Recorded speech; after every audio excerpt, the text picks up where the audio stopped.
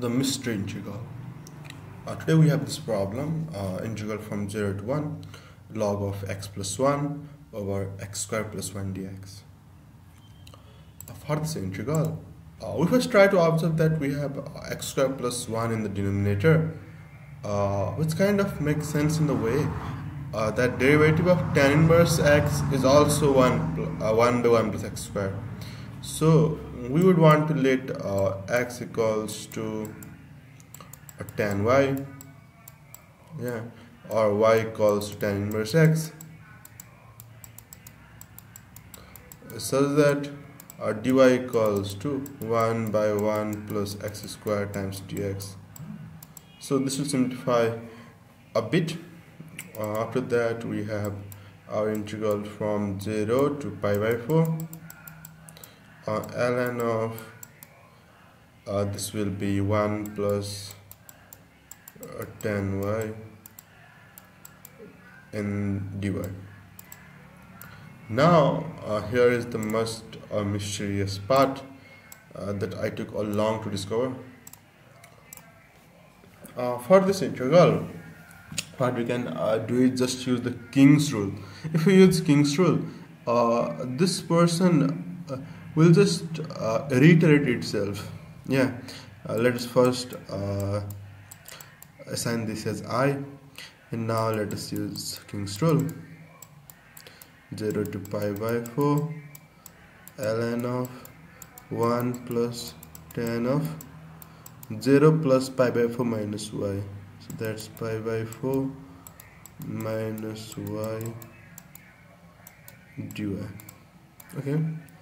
After that, this is integral from 0 to pi by 4. So this will be ln of 1 plus tan a minus tan b by 1 plus tan a tan b. Just use the formula of tan, and now this will be I equals integral from 0 to pi by 4, and this will be ln of 1 plus tan y plus 1 minus tan y, that's just 2 by 1 plus tan y. Okay, so now I guess you have already seen like what it is leading to. Now this will be I equals integral from 0 to pi by 4 ln of 2 dy minus integral from 0 to pi by 4 ln of 1 plus tan y dy. Now this integral from 0 to pi by 4 ln of 1 plus tan y dy is just I itself. Without using such techniques as such, we will not get a simple definite integral in terms of elementary functions. So this was necessary for this problem.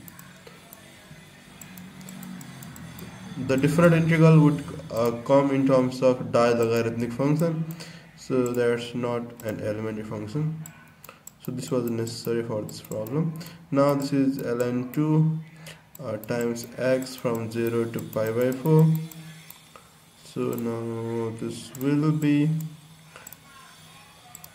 2i equals to that would be ln 2 times pi by 4. Now we bring 2 to the other side, we get I equals to ln 2 times pi by 8. So that is our answer. This integral is equals to ln 2 times pi by 8.